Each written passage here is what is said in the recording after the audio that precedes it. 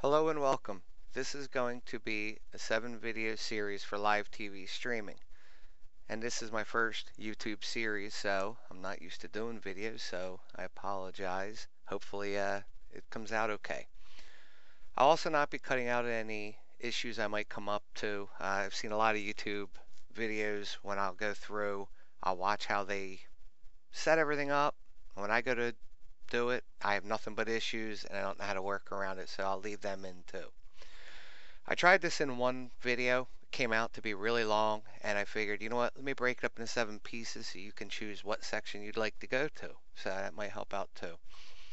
I spent a good time on YouTube watching videos and replying, and one user actually asked me if I could actually help out by doing a video.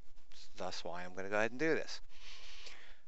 I originally set this up when I started playing around with this on a lot of computers, and the issue with that is you end up with computers all over and you do get it working. So I'm going to do all this on one machine.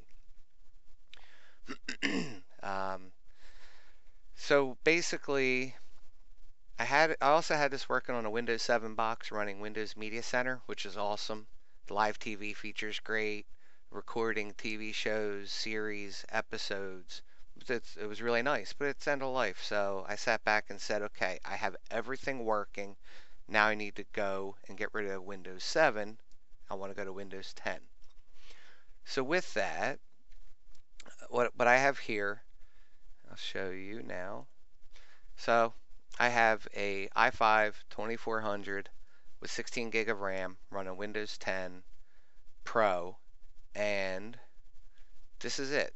There's not much else to the hardware. It is running a ATI Radeon 7450 HD card. The hard drive, I believe, let's take a look. Well,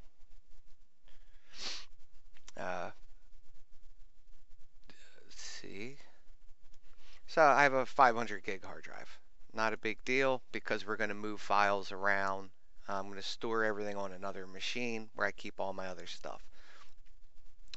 So basically it's going to be Windows 10. I'm using the HDHomerun Prime with a cable card for live TV streaming.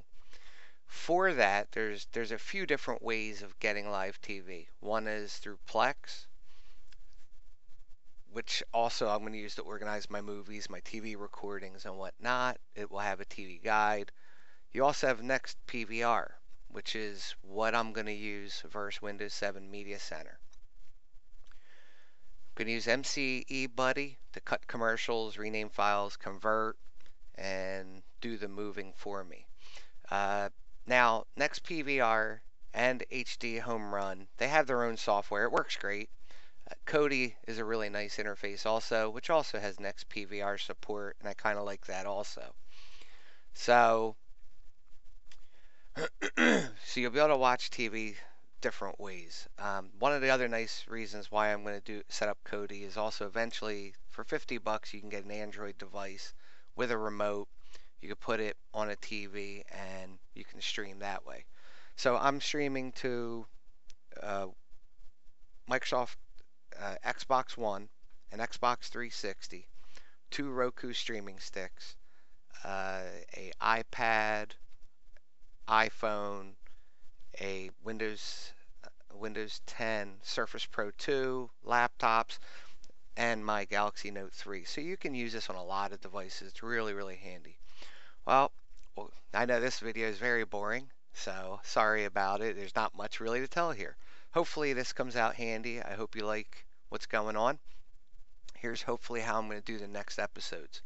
So this one is the hardware and a quick overview. The second one will be setting up a HDHomerun. I'm going to count on you already have it plugged in the network and whatnot. I'm just going to install the software, launch it so you can see it. It was challenging calling. I have Xfinity, Comcast. It was challenging getting the cable card configured and recognized by them, but once I did, it's up and running. I really like it. I'm going to do installing Plex, setting up the movies, and that's just it there. Then we'll step on to the live TV portion with the HDHomerun, which will do TV guide and favorites and how to do the icons for ABC, CBS, whatnot, the resizing, and getting that looking nice. Then we'll jump to NextPVR, Kodi with the NextPVR, and MceBuddy.